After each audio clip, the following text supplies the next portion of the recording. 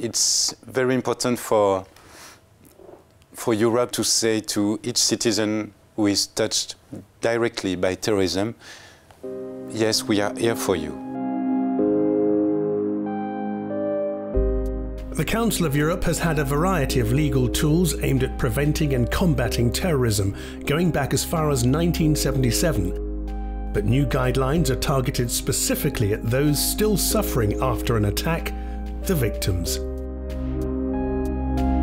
Governments need to do more to make sure that victims of terrorism are not forgotten and to help them benefit from assistance and compensation. The new guidelines are broadly aimed at improving support and providing information. Suggestions include free emergency assistance, continuing medical, psychological and social help, as well as effective access to law and justice. With the threat of terrorist attacks in Europe remaining acute, it's now seen as the state's role, and not that of the victims of terrorism, to reach for help.